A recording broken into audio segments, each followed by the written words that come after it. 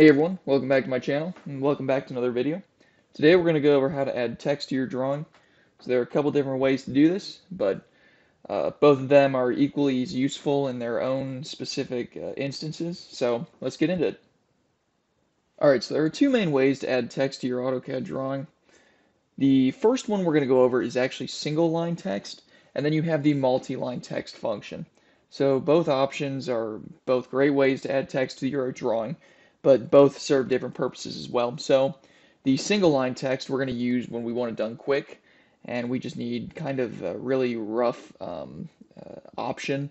And then the multi-line text is going to be used when we want a bunch of options. So say we want that text to be a specific font, we wanted a specific color, a couple other different options here and there. That's when we're going to use the multi-line text. So for this example right now, we're going to use the single line text. And to find the text or the text option, it's going to be in the annotation box up here, and it's going to be underneath the home tab. So we're going to drop down and you have the multi-line text and single line. So currently it's on single line right now. And actually I'm going to draw a rectangle to kind of give you an accurate kind of just reference point. But say we want to call out that this rectangle is a rectangle. Obviously it is, but we want to label it as a rectangle. So I'm going to go up to the text button. We're going to press it and bring it down. And we're going to label that right to the side of it. And we want it about the same height. So the first thing you're going to want to do is you're going to want to specify the start point of your text. So we're going to go right here. We want the start point right here. And this is the next thing you're going to want to do is find out how large you want the text, what size you want it. Because this is the way you're going to do it. So instead of choosing a kind of font size, you're just going to create the size based on a reference point. So this rectangle, we want it about the size of the rectangle. We're going to go up here, and that's going to be 53 feet for our drawing, or 53 units. And I'm going to left click. Now the next thing it's going to ask you is the rotation angle of the text. And if you don't want any sort of angle on your text, which most people don't, you want it like horizontal, we're going to click 0. So we're going to enter 0 in right there, click enter, and now it's giving us our cursor to start typing. And we are just going to type in rectangle, and as you can see, I can click enter to go down again, or I can click a space and keep typing. But for right now, we are just going to finish it out with the rectangle. So once you're done typing, we're going to click out of that, press escape, and I can move this around now like any other shape. So I can move this like a rectangle, like a circle. It now becomes its own entity. So that is how you add text very quickly. Another thing with this too is say we do want to rotate it. So the way to do that is we're going to add text again right here. I am going to have it at that height. And right here where it's asking you to specify the angle of rotation, this is where you're going to want to input your angle. So for us, we're going to put 45 degrees. We're going to click enter. And as you can see, it's giving us that text now at 45 degrees. So I'm going to type in AutoCAD, and it is now at a 45-degree angle. So that is the single line text function. Let's move on to the multi-line.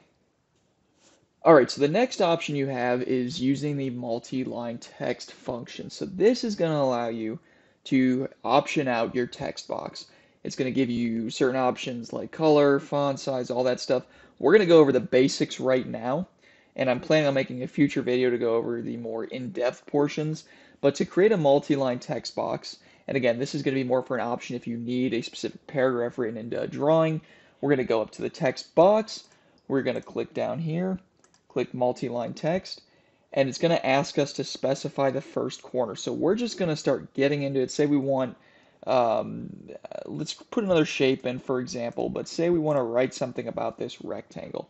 So what we're going to do is click that, specify the first corner right up here, and now it's allowing us to draw a box out. So for this example, we'll just go right here, and the first thing you're going to notice is it takes you up top to a text editor ribbon. And this ribbon is going to have a whole bunch of different tools on it.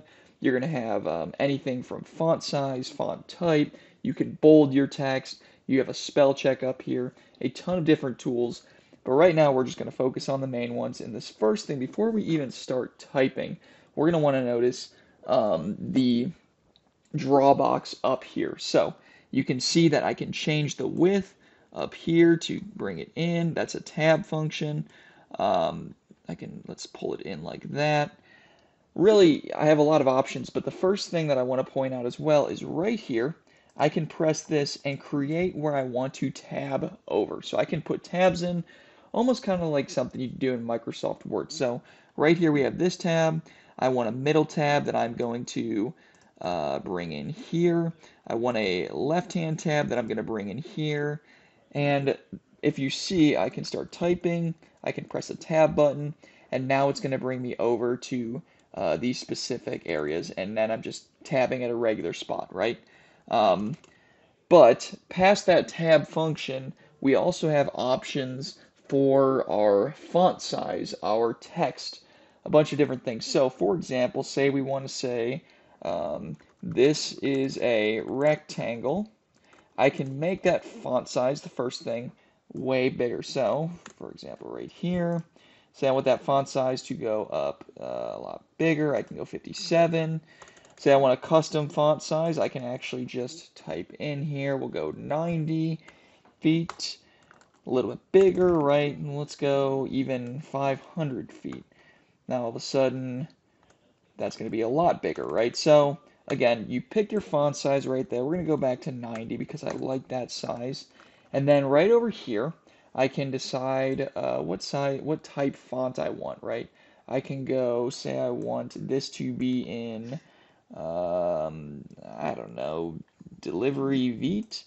I can do that. I can do whatever this font is. Really, you have all the fonts, this crazy looking font right here. I can put it in there. I can also, again, basics like Microsoft Word. I can bold stuff. I can italicize it. I can underline it. I can put an underline on top of it, right? Bunch of different options you have. And the last thing I want to show you really with this, for this very basic lesson, is you can change the color. So a lot of people want to change the color of certain things there. I can change it to green. I can go back and change it to this dark red or maroon. Change it to this light blue color, right? Really any color I want. So this is going to allow you to kind of, really draw out a box, and it's going to give you more options as well. So that is pretty much it for the multi-line, but as you can see, I hopped off of it, and now it allows me to kind of, again, create this bigger box. So it's meant for more of a, say I had a design and I need to put a note in there. That's what I want to use the multi-line text for. Alright, so thank you for sticking around to the end of the video. Subscribe to the channel if you want to. Like the video down below. If you have a better way of seeing or doing something, leave it in the comments section.